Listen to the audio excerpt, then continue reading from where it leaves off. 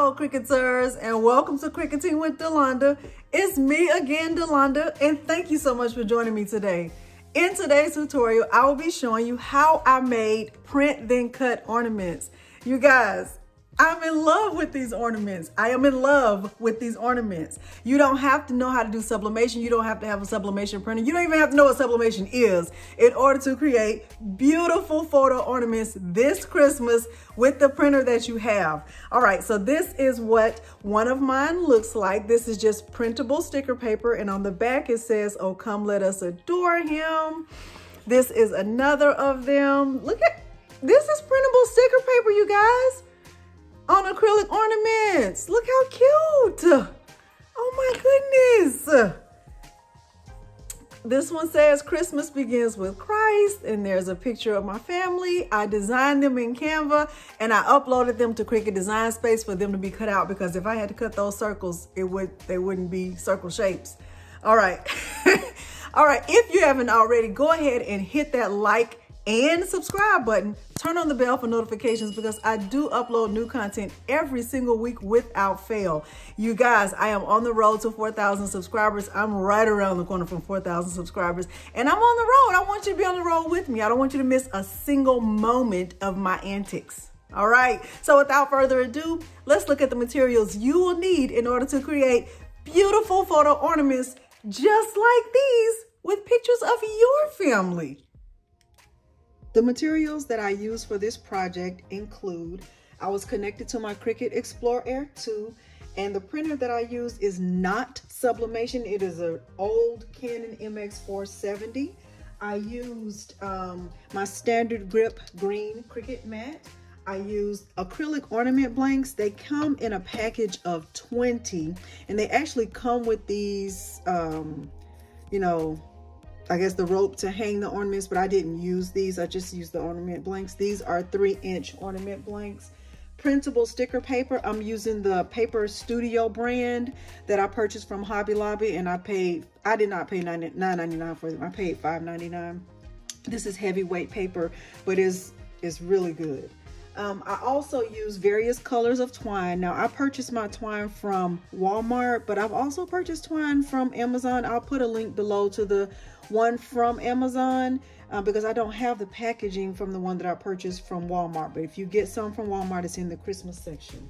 I also use various colors of washi tape, and I just found the thinnest washi tape that I used the thinnest washi tape that I could find. So it looks like this, and it all came in one package. I also used multiple designs from Design Bundles. All 3 of these designs right here are from Design Bundles. And I use my pen weeding tool. So I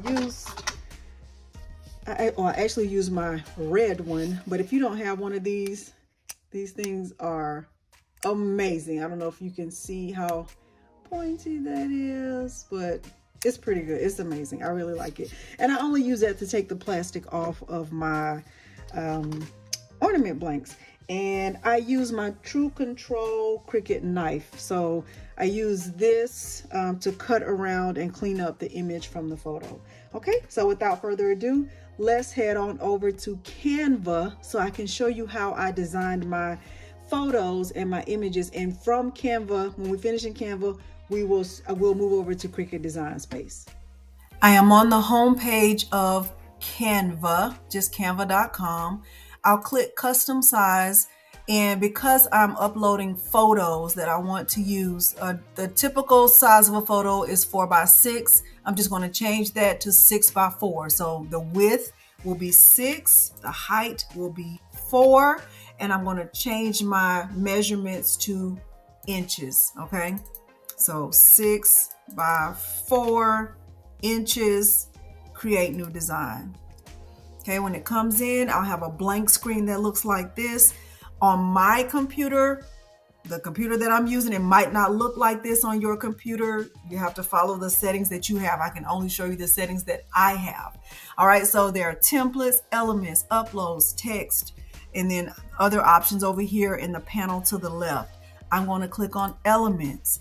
I am going to type in Christmas background. I'll type it in even though it's already showing up right there. Okay, so Christmas background, it gives me all of these options for Christmas backgrounds. Okay, so what I'll do is find one that I like. So let's just say I like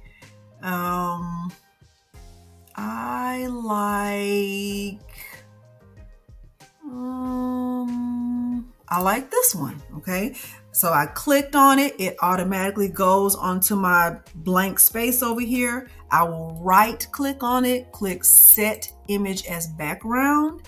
And so this is one of the backgrounds that I will use.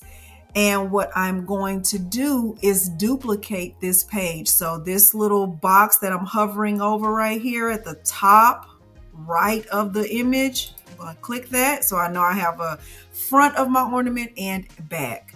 All right, so here I'll go to uploads. I've already uploaded all the images that I'm going to use. On this one, I used this file from Design Bundles. It says, "Oh, come let us adore him." I like the way this looks. I think the colors look nice with this background, and I love it. So it's perfect for me. Now for this, I'm going to upload a picture of my family. Well, I already have it uploaded. I'm going to add it to this background that's already here. Okay, so I am going to go to, let me find the photo that I want to use. It is this one. What I'm going to do, when I clicked on the photo, it automatically adds it to the background. I am going to edit the image and remove the background. Okay, I don't want to have a background. I want it to look like we're standing on this wood and, you know, walking in a winter wonderland. All right, and we're actually not. All right, so I think that would make a beautiful ornament. All right, now I'm going to add a page, and I'm going to do the same thing. I'm going to go to Elements again and just continue to look at the options that I have for backgrounds. And, you know, just taking into consideration the colors that we're wearing, because, you know, you want colors that will complement your background image. You want it to complement what you're wearing, the colors that you're wearing. So I kind of tried to stay away from certain colors because I wanted it to be, you know, I wanted it to look nice with what we had. Oh, this one would have been really pretty, but I didn't use that one. All right. All right. All right. All right. Let me see. Let me go back. I think I might have passed the one that I am looking for. Let me look for it. Oh, it was this one. Okay. So I'm going to right click on it, set image as background, duplicate this because I want to have a front and a back. All right. And on the one side, I'm going to my uploads. On one side, I have the file that says Jesus is the reason for the season. I just kind of moved it down. And on this page 4 of my document, I'm going to go back to my uploads, and I am going to use the photo where we are wearing our Rockets gear because I knew that would complement these colors very nicely. Okay, and I don't want to keep the background there, so I clicked on the photo, click edit image, remove the background. Okay, so it just looks like we're just standing there. Okay, we're standing with the gifts above our heads. All right. All right, now I'm going to go to my last 2. All right, and I am going to find what I was looking for. Let me go back to Elements. I wanted a green Christmas background because we are wearing maroon and the colors did not go very well with red. So what I did was I chose this one and I right clicked on it. Okay, and then I duplicated the page. And on this one, I'll go back to my uploads. On the back of it, it says Christmas begins with Christ. Okay. And I knew these colors will look beautiful together. And I just needed to make sure that, you know, this was scooted over enough so that once I you know, cut my ornament and I wouldn't have any part of it cut off. And then in this, on the last page, I needed to find a photo that would work well with these colors. Okay, I knew red would not be the way to go. All right, and so for this one, I edit image, remove background. Okay, and I just made it a little bit bigger, and I actually cut a little bit of it off because I knew that,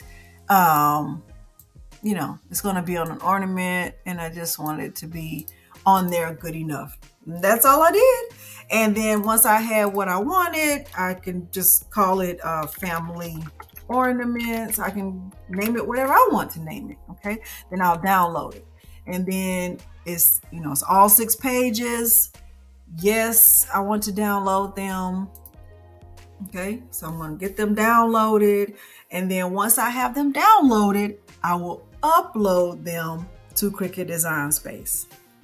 So they're downloading, and I will stop here, and then I'll show you what they look like, what these images look like once I get them to Cricut Design Space.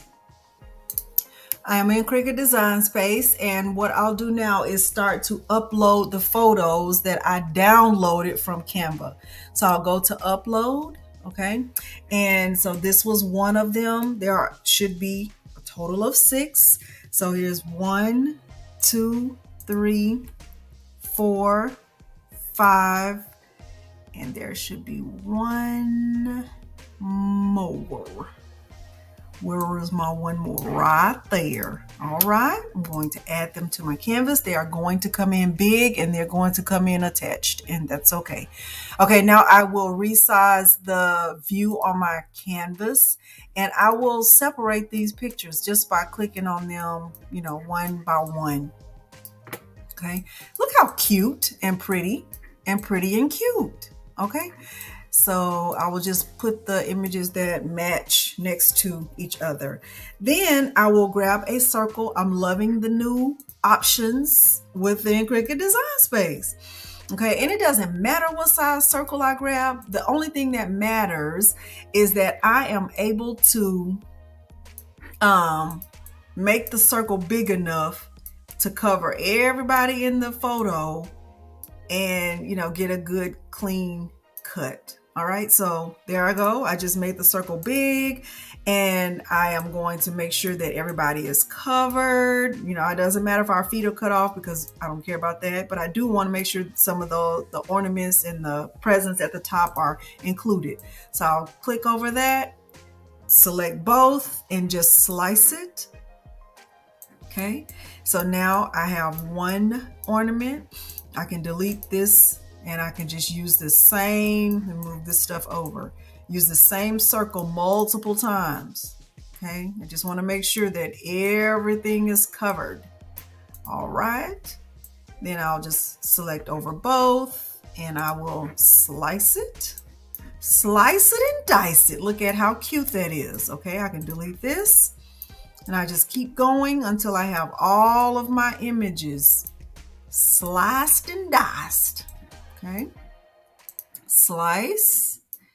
Look at how cute. I can delete that. Okay, same. Bring that down a little bit. And with this one, I kind of made sure to scoot it over because I wanted to make sure I had some of these decorations in there. Hold on. Okay. Select over both, slice. Okay.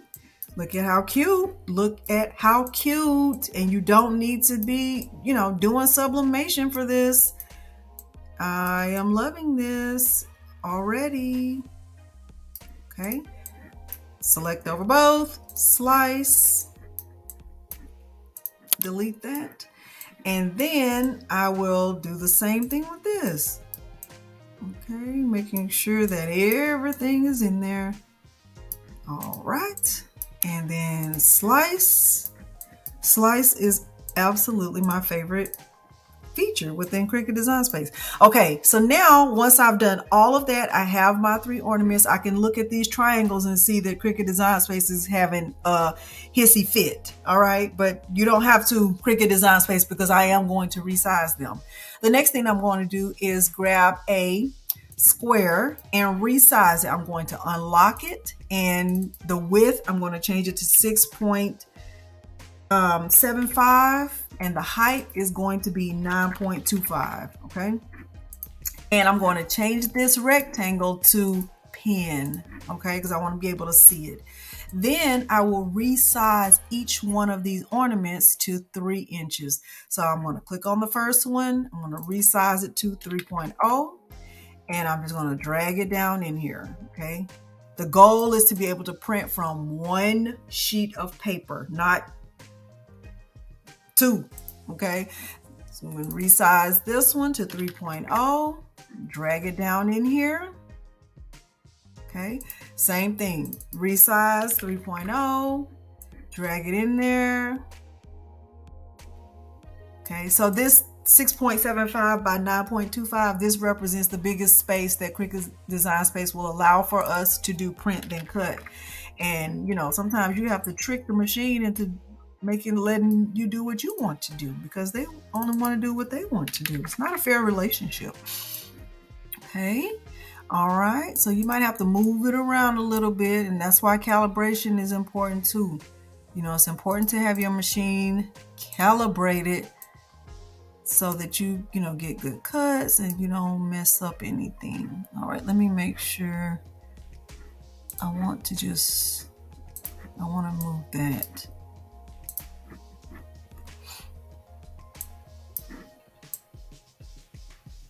Okay, see, it's cut off a little bit. I don't know if you can see that, but I also need to make sure that I'm not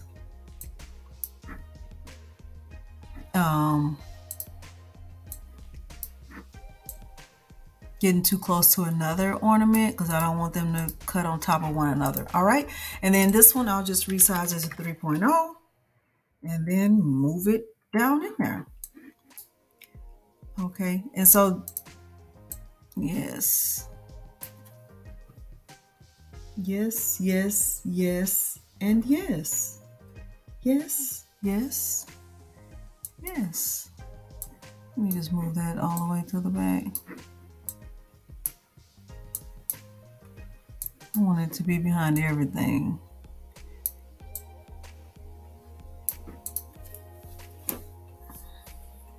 Okay.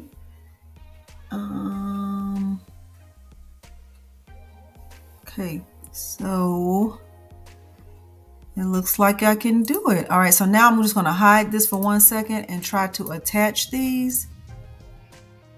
Perfect. So I know that I could cut these if I wanted to. All right, so the goal is to be able to cut from 1 sheet. Now mine is not going to be in this exact order because I'm recording the video out of order, but you get the drift. All right, so I can click make it, and then I can send this to my printer. So I'm going to click continue and then send to printer. I keep the add bleed option on. If you don't want to do that, then don't do it. When I click use system dialog and then I click print, my printer options will pop up.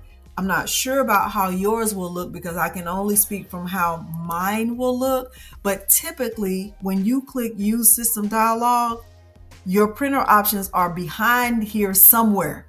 They will pop up, but you have to click that in order to see your printer options. Okay, so once I click print, my paper is not just going to print. I'm going to get some options for my printer. Okay, so I'm not using my sublimation printer. I'm just using my regular inkjet. I don't even think it's an inkjet. I think it's a desk jet. It's old. It's an old printer. Okay, so I'll click my preferences. My preferences might not match yours because you have a different device and a different printer. Okay, I don't change anything up here at the top. I do change my media type. Photo papers, I'm using this is a matte. It's a matte photo paper, and I want the print quality to be high. Okay, and then I'll click OK. And then I would have to click print again in order for them to print. But I don't want them to print because I already have mine printed. All right, everything I'll do from here will be back on the camera. When I finish, let me show you this though. So let's just say I already have my paper printed out. I'll click browse all materials and I will choose cardstock for intricate cuts. That's the cut setting that I love the most. It does go around the design twice, but you will get a good clean cut. All right, now I'm going back to the camera.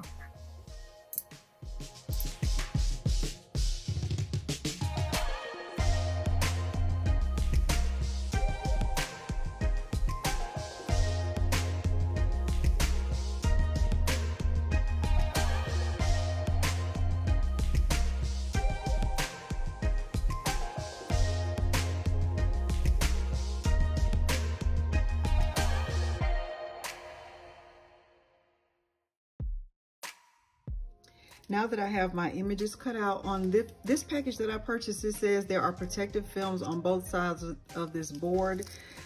Sometimes it's hard to tell that it's a clear plastic on top. And so, you know, you'll get your image put on there and you're like, it doesn't look right, it looks fuzzy. And it's because that plastic is still on there. I'm just gonna use my pen weeding tool to take the plastic off of one side. Okay. And I think I will do this one first. This paper is thick, which I love. Look at my sticker. Look at how cute.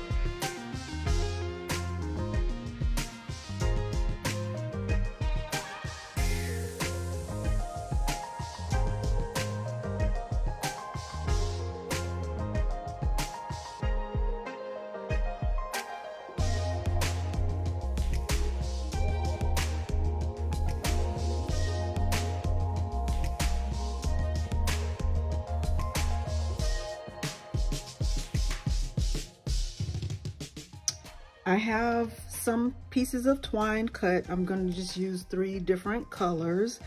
The khaki and white, the red and white, and just the regular color. I also have these washi tape, these thin rolls of washi tape.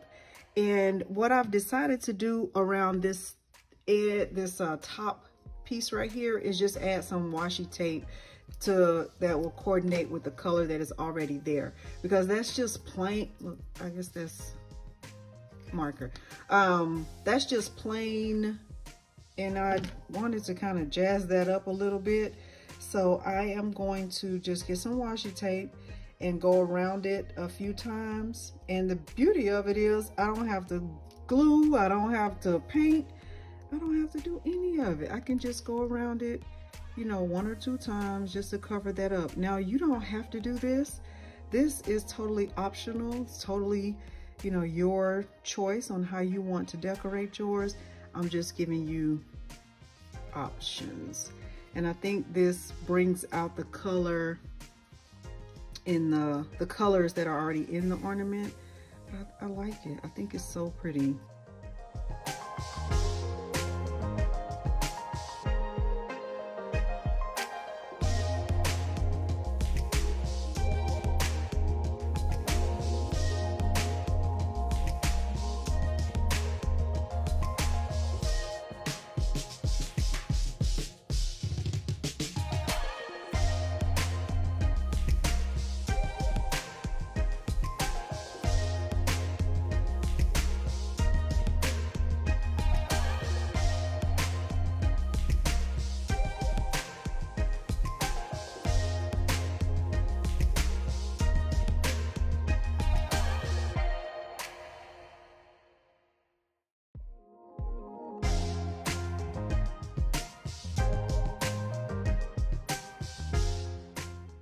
Okay, so hopefully you were able to follow along with my process and you are able to achieve beautiful ornaments with print and cut just like these.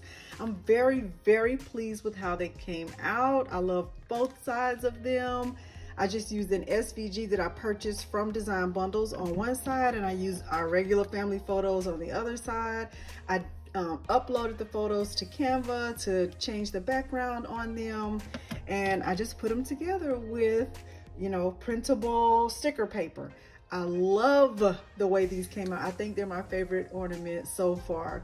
All right, thank you so much for joining me today. Let me go ahead and say this. If you haven't already, hit that like and subscribe button. Turn on the bell for notifications, because I do upload new content every single week without fail. Thank you so much for joining me today, and thanks for watching. Bye.